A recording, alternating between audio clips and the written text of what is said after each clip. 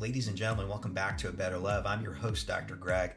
Today we're jumping back into our conversation with Hayley Almeida, talking about dating and nature, what getting outside in the fresh air and spending time in nature might tell you about your match. Before we get back to that conversation, I want to briefly talk about safety in dating. Number one, you get to set your own pace, and so you should move at a pace that seems comfortable to you.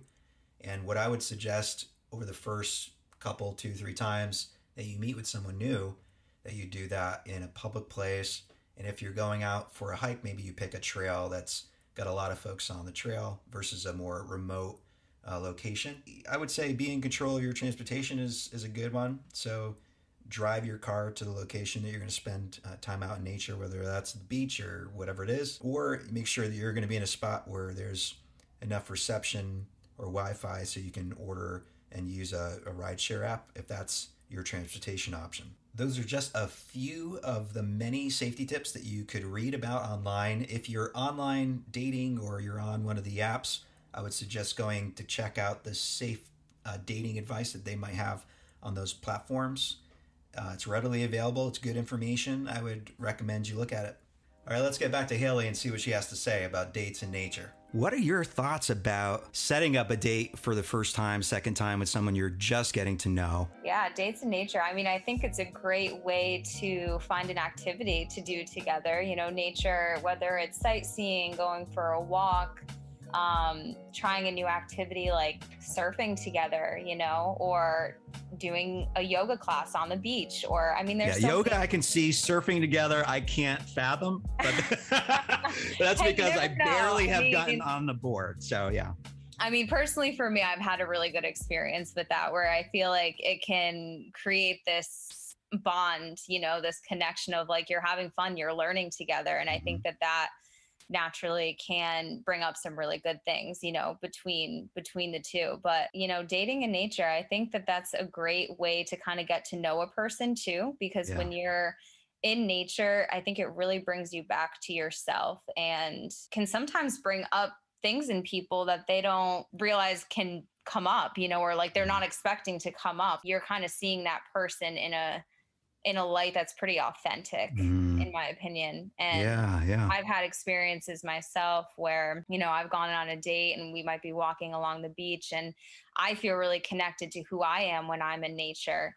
And so I like to kind of see how that person is when they're in that environment. I feel like it has a lot to say about that person, you know, how they respond in a situation of being in nature.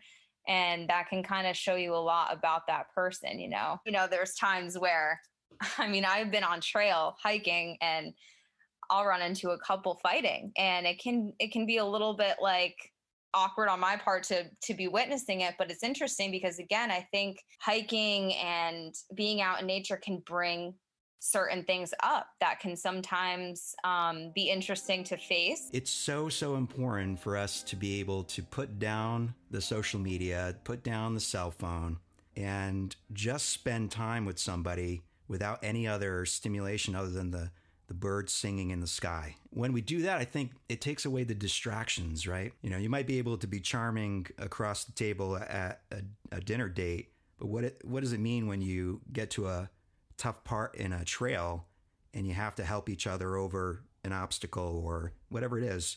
You know, how do you handle that? How do you problem solve together? Hayley, you mentioned this idea of coming back to yourself or coming to yourself. And I just wondered if you could clarify what you mean by that, because I think it might be an important element. What I mean when I say that is you're checking in with your authentic self, right? And who you truly are and whatever may come up within that. And also just going back to what you just said, I found it very interesting. If you're on trail and it comes to a certain point where there might be a difficult obstacle to get over, it's very metaphorical, right? It's almost like nature is a mirror in that sense, where there's going to be adversities that pop up in the relationships, and how do you respond to that? And I think that on trail or in nature, when something like that comes up again, it shows a lot about who you are and how you're able to kind of handle those situations and adversities when they may pop up. That's all the time we're going to spend on this topic for now.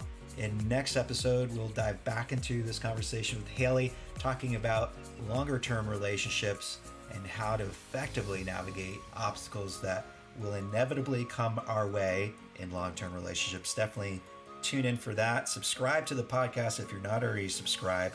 Visit us at A Better Love Project on TikTok and Instagram. Ask us any of your relationship questions. We'll get to it. And if you're interested in being a guest on our podcast, we'd love to have your input on timely, important relationship topics. So definitely let us know. Send us an email, greg@abetterloveproject.org, or connect to us on any of our platforms at A Better Love Project.